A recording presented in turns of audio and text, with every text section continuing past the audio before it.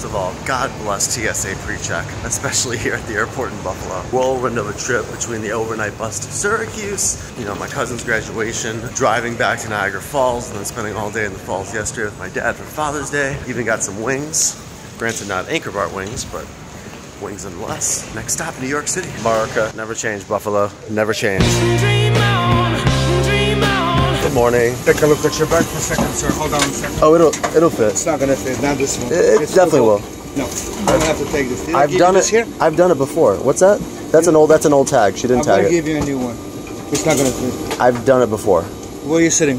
In first class. First class. Trust me. I don't want you to break the bin because I don't want to get delay. I'll let you try, but if it doesn't fit, I'll take it out. Okay. Okay, you can try. Go ahead. Thank you, sir. Appreciate it. No, it's too big. Dream on, dream on, dream on, dream on, dream on.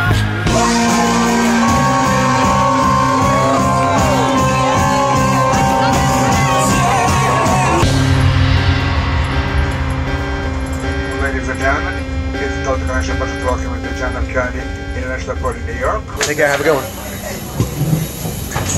Alright, so now that I've completed my flight, I got a couple issues with you, Delta. And Delta, I love you, I'm a loyal customer. So I booked this round trip flight, and then of course I had to work on Friday, and so I couldn't take the outgoing portion of the flight. When I called to get a refund, I was told that not only did I have a non-refundable fare and that I would not get a refund, but that I would have to be reissued a ticket for a one-way coming from Buffalo to New York, and that it would cost me an extra $200. I basically hung up on the person at that point because that's ridiculous. I didn't show up for my flight on Friday, and no, my round trip wasn't canceled. Second of all, the flight attendants gotta know what will fit in overhead compartments.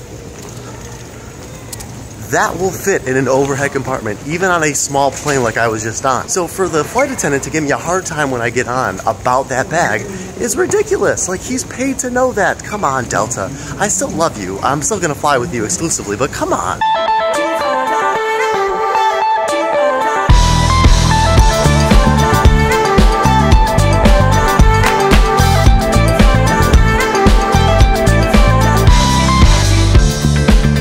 LeBron James. Got a nice run in and I'm unpacked. I have so much work to do. Who knows when this video is going to see the light of day. But off to the radio station. I'm taping 4 interviews over the next 3 days. Wish me luck.